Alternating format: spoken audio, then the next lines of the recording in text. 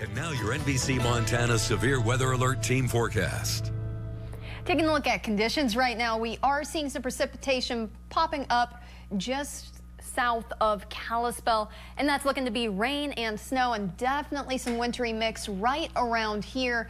So the big thing here is I imagine at least some of that is likely freezing rain. So if you're planning on heading out in that direction, make sure that you are taking it safe and slow, because looking forward, we're only going to be seeing more of that as we go through Wednesday.